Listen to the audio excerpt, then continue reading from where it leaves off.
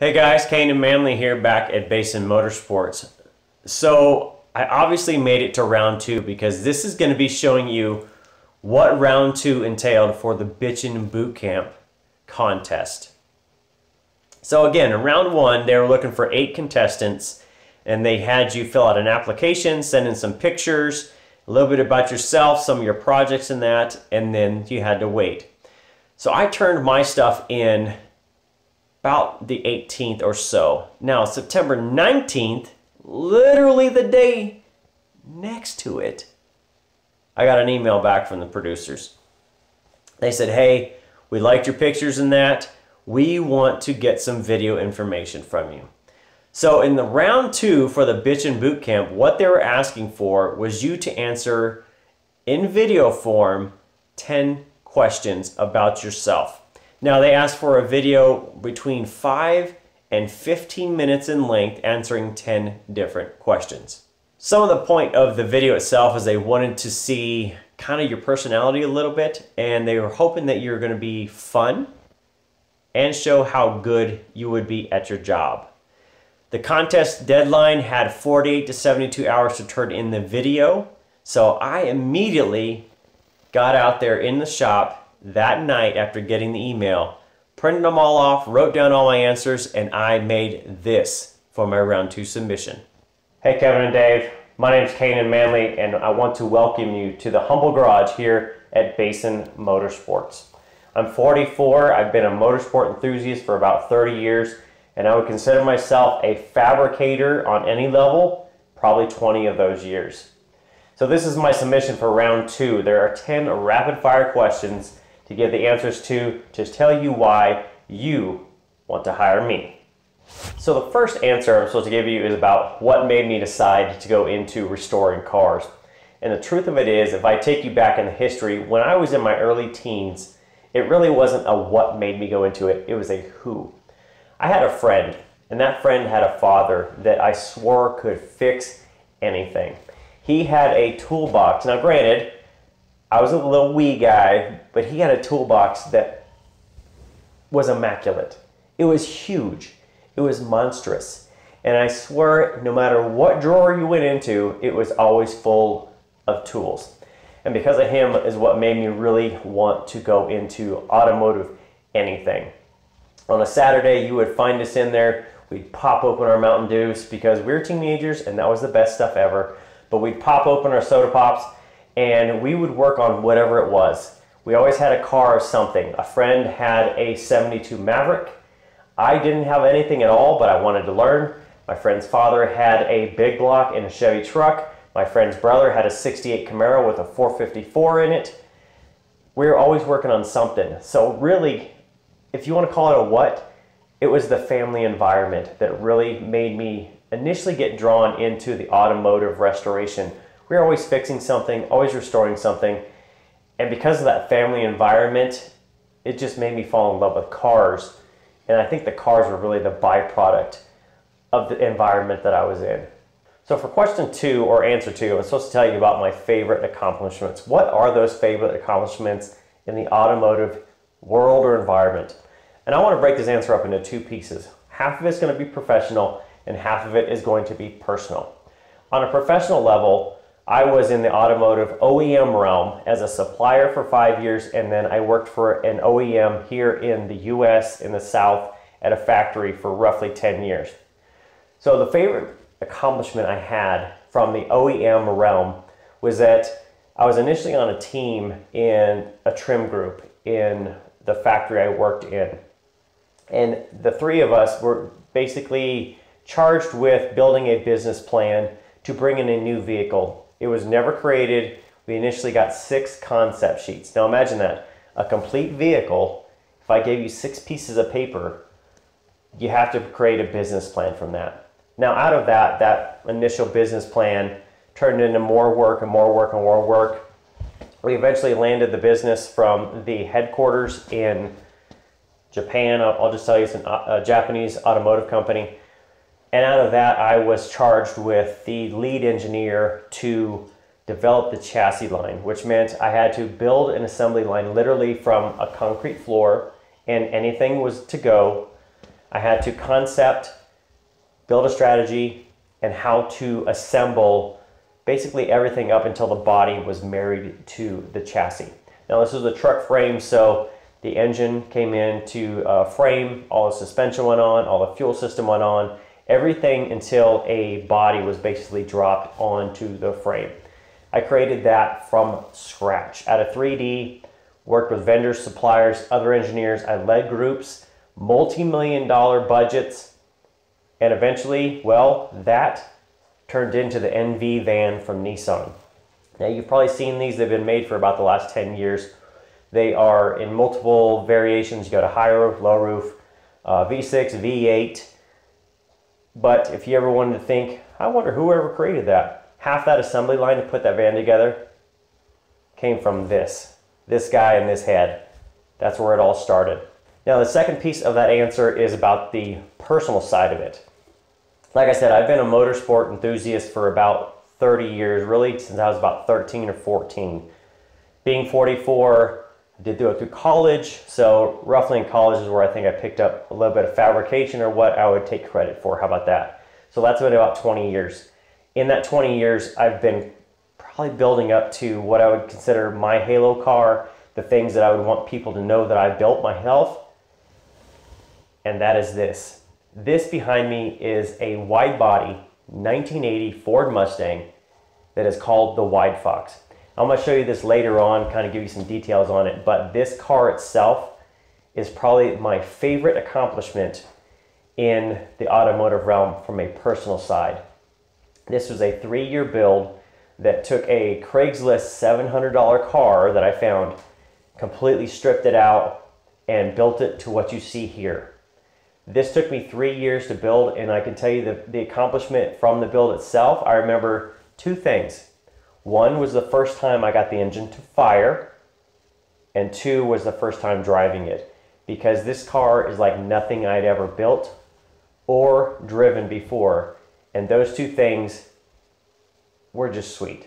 I can't even tell you how much it was, but from a personal side and a professional side, it's about building from scratch, and that's my personal piece right there.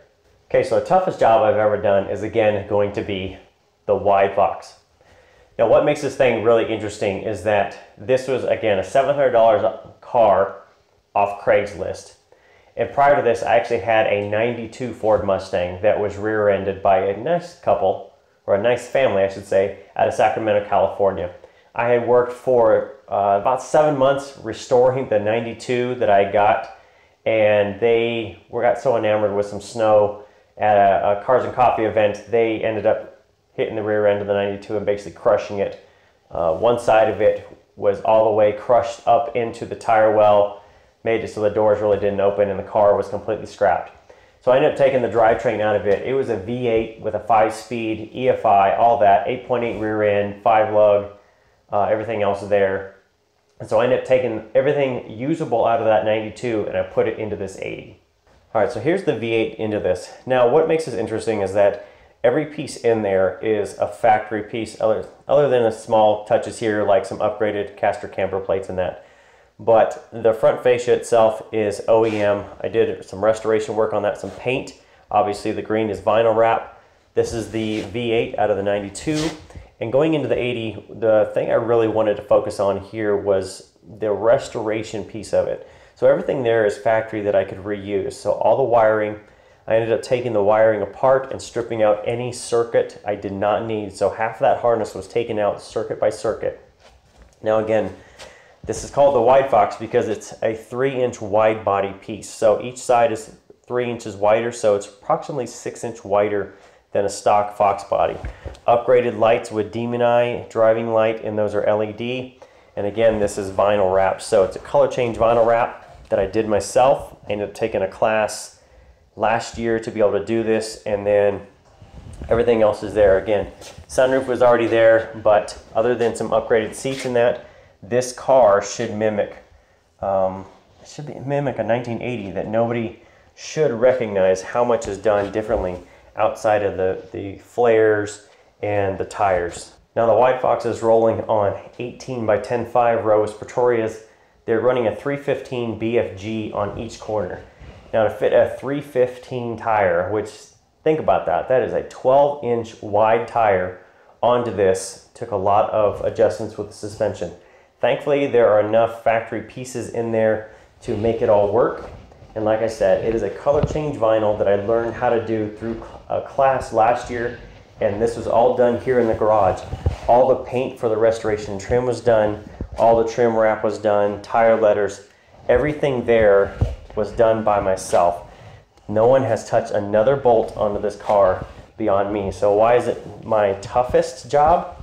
Because I took a $700 Craigslist car and turned it into a wide body pro touring Mustang called the White Fox. How many hours a week do I dedicate to auto restorations is the next question, and the answer really kind of depends on what else I have going on. Being that I do have a professional job and my wife and I do have a farm itself, it really kind of depends. There are some weeks, like when I was pressed for time to get the White Fox done for the vinyl wrap contest it was in last year.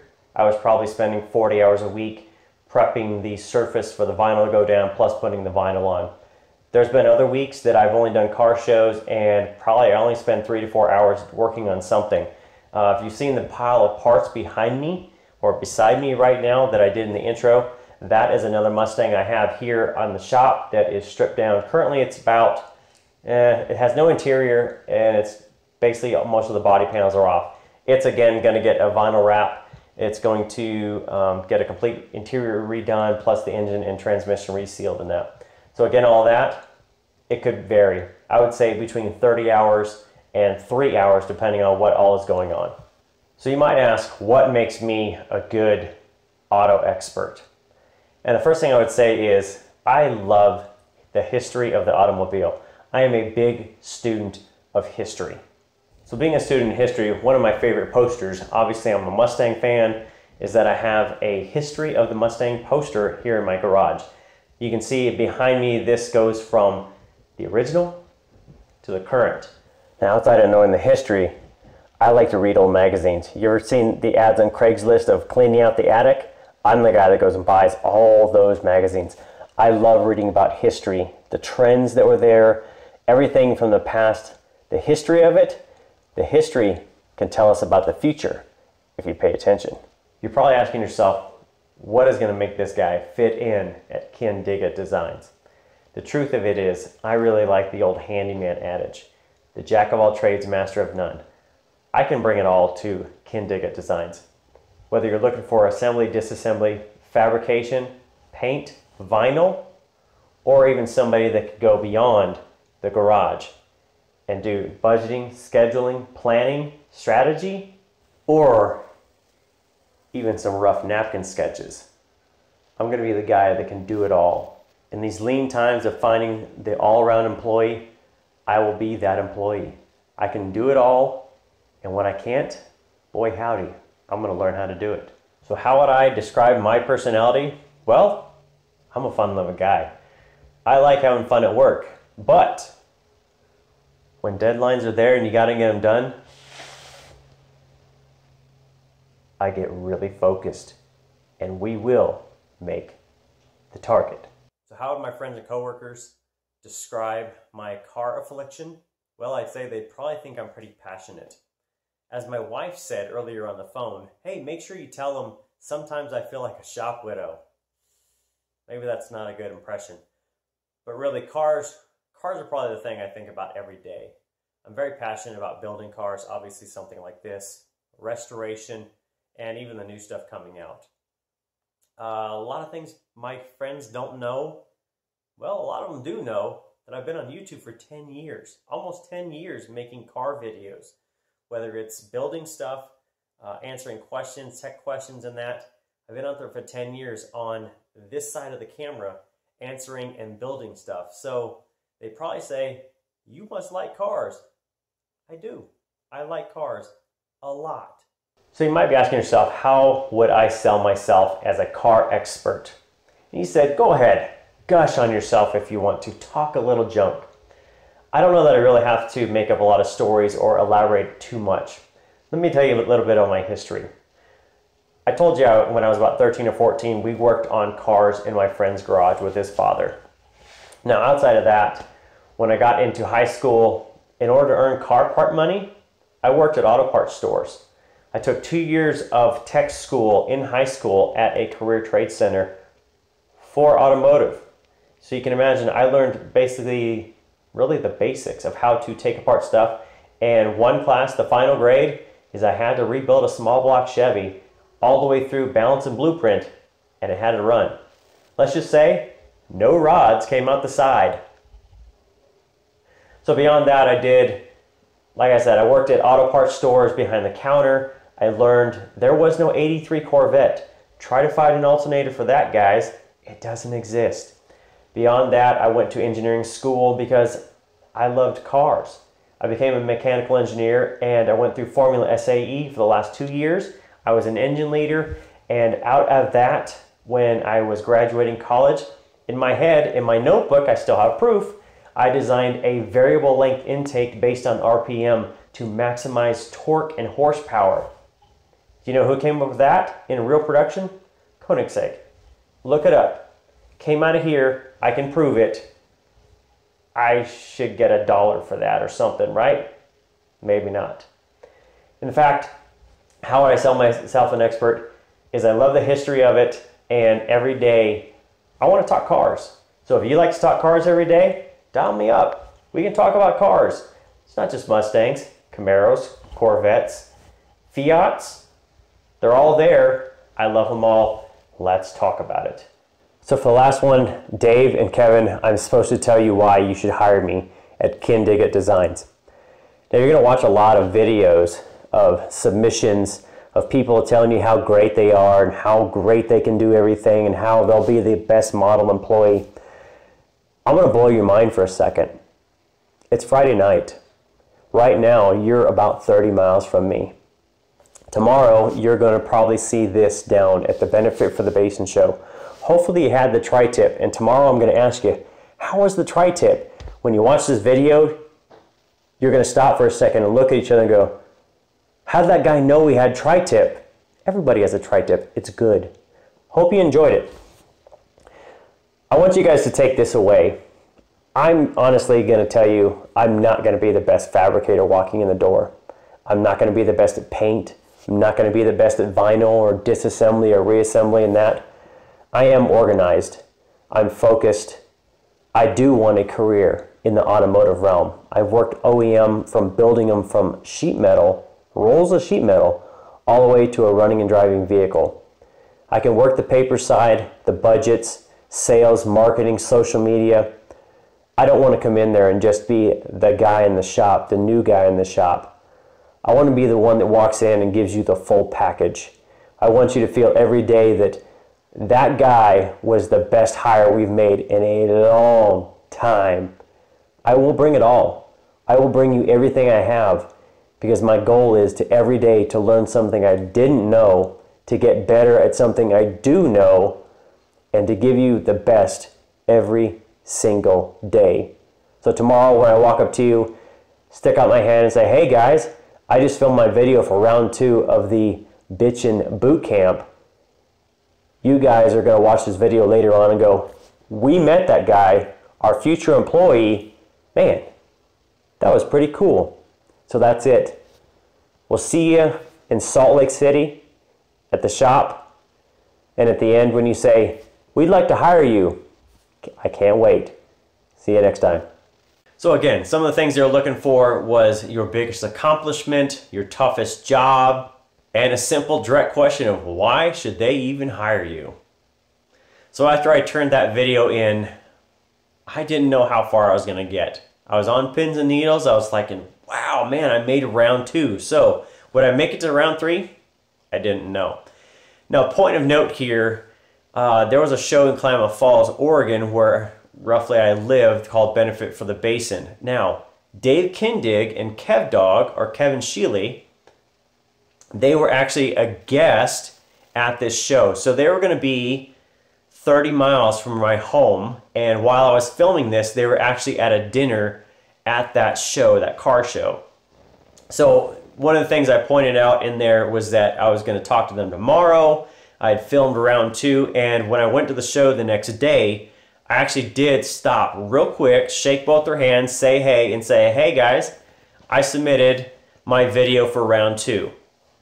Now, I will tell you this, they were probably pretty taken aback because I was probably one of the first people in real life to even mention the show itself or anything else. So they really didn't have a lot to say, and I didn't give them any time to do it. It's kind of like, hey, my name's Kanan, shake your hands.